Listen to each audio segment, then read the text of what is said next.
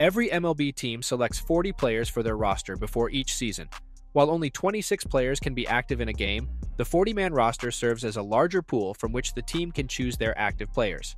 Generally, players on the 40-man roster have 3 options to be sent to their team's minor league affiliate. However, there are additional rules for veteran players with at least 5 years of professional baseball experience. Unlike their less experienced teammates, these veterans are not limited to a set number of options per season. They have the right to refuse an option based on the amount of service time they have acquired.